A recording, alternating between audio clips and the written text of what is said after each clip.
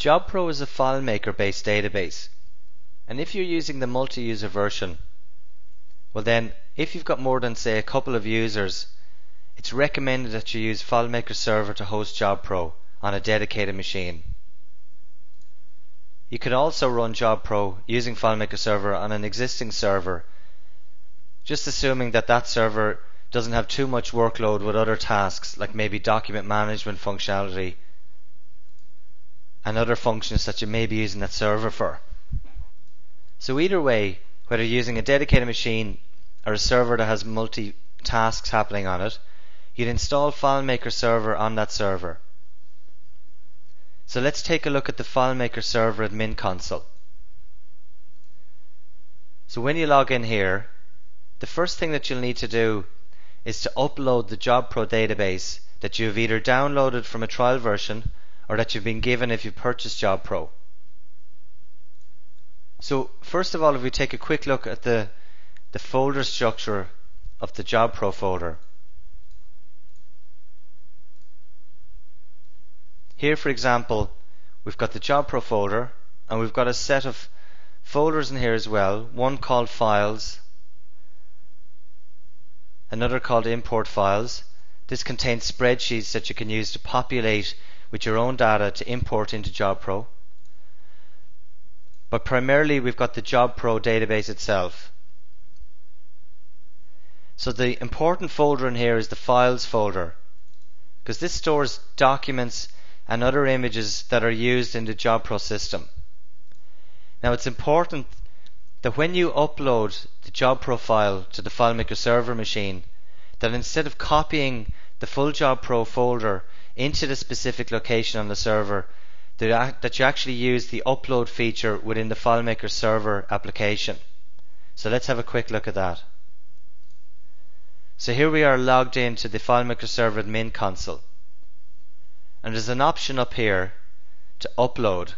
So if we selected that option, then we can browse to where the JobPro folder is, let's say on the server desktop or on your own desktop. Then you'd select the file, the JobPro file, and what that will do is it'll automatically pull any related documents coming from the Files folder. It'll move them automatically into the FileMaker Server databases folder as well. So let's go back into FileMaker Server admin. Once you've uploaded the JobPro file, including the various documents folders that will automatically be uploaded, if you then look at the Databases tab, you'll then see the JobPro file, and you can have it automatically set to normal, which means it's open and available for other users to access the database over the network. It's also important to set up scheduled backups of the database from within here as well. We recommend that at least 3 backups can be done every day of the week, and that they don't get overwritten until the following week.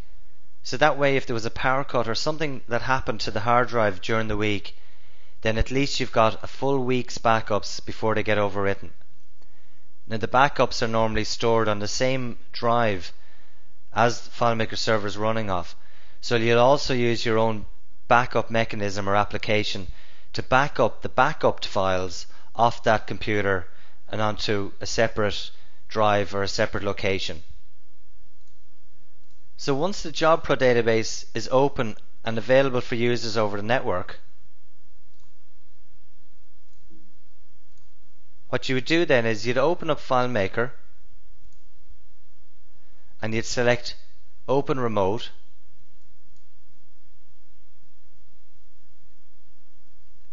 and in the Open Remote dialog box it will search the network and it will display in the host dialog box the name of the server, and when you click on that it will show the name of the JobPro file where you click on that to open it.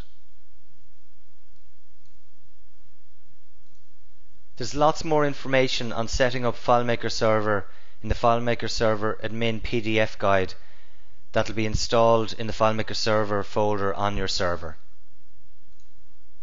FileMaker Server can run either on a Windows or Mac platform, and a user can access JobPro either from a Windows or a Mac as well. You can also access JobPro using the free FileMaker Go app for the iPhone and iPad that's available on the Apple Web Store.